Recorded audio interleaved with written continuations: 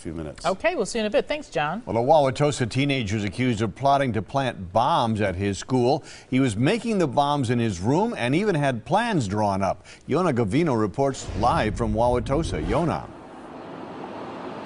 Mike and Carol, a student reported the bomb threat 2 weeks ago, but we just got our hands on this 58-page police report. As you can see, it's very long, very detailed, but we do know at one point the student told police he thought he could kill between 100 and 500 people and still get out of jail when he was 18.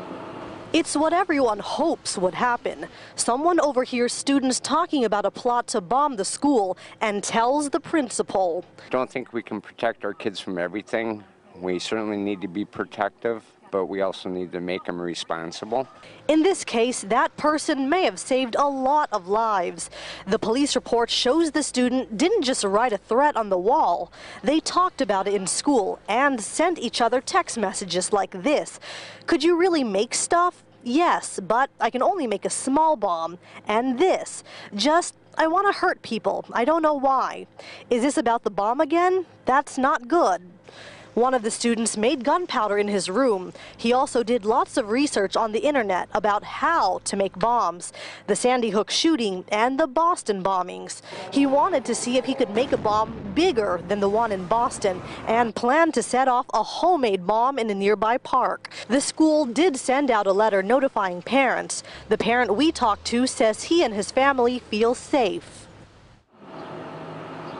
Now, that student who did make the homemade gunpowder in his bedroom also cooked up some homemade napalm. But what we don't know right now is what happened to these students. See, I called a lot of folks today, but no one returned my calls. So I don't know exactly if these students were arrested or if they were even charged with a crime. But we will keep digging and we'll have more information on this story tonight on Live at 10.